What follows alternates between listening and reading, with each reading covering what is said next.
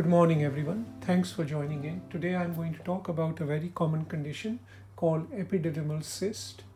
This is a condition which usually occurs in men between the ages of 35 and 50. However, I have seen it in older men and I have also seen it in younger men and even children. If I show you the diagram of a testicle, testis, so this is a testicle. Each testicle contains miles and miles of very small, tiny little microscopic tubes called seminiferous tubules. These tubes produce sperm, and also there are certain cells in the testicle which produce our male hormone, the testosterone. We're just going to focus on those tubules and the sperm. The tubules produce sperm, and that sperm will run down the tubes and go into this tube outside the testicle called epididymis. This epididymis most men can feel on top of the testicle, outside the testicle. It feels like a little nobule on top of the testicle. This tube also contains a very long tube which is bent on itself several times, and that forms this big tube called the epididymis.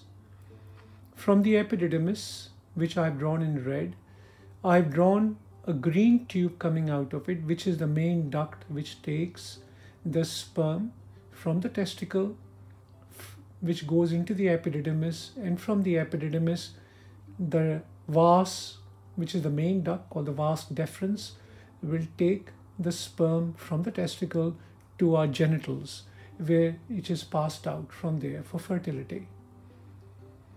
Now, not uncommonly, this tube, the epididymis, can form little sac like a bubble on top of the head of the epididymis. This is the head of the epididymis, and this is the tail of the epididymis, the bottom end. Can form a little bubble of fluid collection, which is a cyst. Most men, I will strongly recommend to examine themselves regularly. Obviously, it is to rule out a risk of testicular cancer. However, today we are not talking about cancer. We're talking about a completely benign condition, which is the epididymal cyst. Now, this never turns into cancer. It's not a cancerous condition. Epididymal cyst can be very small, hardly palpable, or sometimes they can reach a bigger size and then can easily be palpable. They can be multiple cysts, like in this case, there are 2 or 3 cysts over there. At the bottom of it, I have drawn only one cyst. Yeah, so they can be either multiple cysts can happen at the top or the bottom, or a single cyst which can happen at the top or the bottom. These two ends are the commonest site where epididymal cysts happen. Epididymal cysts are filled with very clear straw-colored fluid. So what symptoms do patients get with epididymal cysts, or what do they complain of? Vast majority of patients have no symptoms. The only thing they complain of, they can feel a lump on the testicle. Occasionally, when the epididymal cyst is quite large or it is growing quite rapidly, in that case, they can feel a bit of discomfort or feeling of heaviness in the scrotum on that side. How are epididymal cysts diagnosed? Diagnosis is pretty straightforward on clinical examination. A lump is felt on top of the epididymis, which is usually painless. They're quite small. And when the doctor shines a light behind the scrotum, he can see the light coming through the cyst. If this was solid lump, for example, inflammation of the epididymis or tumor of the testicle, because they're solid, the light will not go through it. If in doubt, doctor can get an ultrasound scan which will confirm epididymal cyst. So if a man feels a lump on top of the testicle or at the bottom of the testicle, what else can it be? It can be infection or inflammation of the testicle called orchitis, or infection or inflammation of the epididymis called epididymitis. Both of these are very painful conditions, whereas most epididymal cysts do not have pain. Another condition which is very similar to epididymal cyst and quite difficult to differentiate from epididymal cyst, again a benign condition, is called spermatocele. As I said earlier, epididymal cysts contain very clear fluid. If this was a spermatocele, it will contain sperm. And if a doctor shines a torch behind the epididymal cyst, the light comes through. Whereas in a spermatocele, because the fluid is very thick, the light will not come through. Another condition called varicocele, in which the blood vessels or the veins inside the scrotum, they dilate like varicose veins in the legs. They become very dilated and very fat and very twisty. That can resemble an epididymal cyst. However, the scrotum feels like a bag of worms with varicocele, whereas epididymal cysts are very discrete, very separate, and can be felt quite easily. Last but not the least, tumors of the testicle can present as lumps. As these are solid lumps, again shining a torch will not come through the lump, the light will not go through, whereas epididymal cyst, the light will go through quite easily.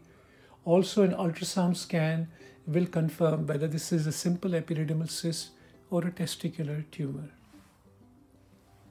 What are the complications of epididymal cyst? The main complication of epididymal cyst is twist or a torsion, which means, like if you look at this epididymal cyst, it has got a very wide base.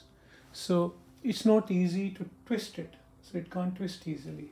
Whereas if you have an epididymal cyst which looks like this, then it is on a very thin pedicle, and this can twist around very easily. When it twists around, it loses its blood supply and it becomes gangrenous. This is an extremely painful condition, and this requires an emergency operation because quite frequently, clinically, it is very difficult to differentiate between a twisted testicle and a twisted epididymal cyst because it is very, very painful. The difference between the two conditions is that twisted testicle happens at an earlier age in teenagers more commonly, whereas epididymal cyst happens around the age of 35 to 50, when twisted testicle in that age is extremely uncommon. This will require an emergency operation to remove this dead cyst. One way of differentiating between a twisted testicle and a twisted epididymal cyst is an ultrasound scan. Ultrasound scan will show normal blood flow to the testicle. What is the treatment for epididymal cyst? The treatment, if they are small cysts causing no trouble and they are confirmed as epididymal cyst, then they do not require any treatment and can be left alone. Cysts which are growing in size or which are very large and becoming too uncomfortable, they should be removed surgically. In the past, needles were put into the cysts to drain them and substances put in to make them shrink. They really do not work and they increase the risk of infection in those cysts, and they should not be used.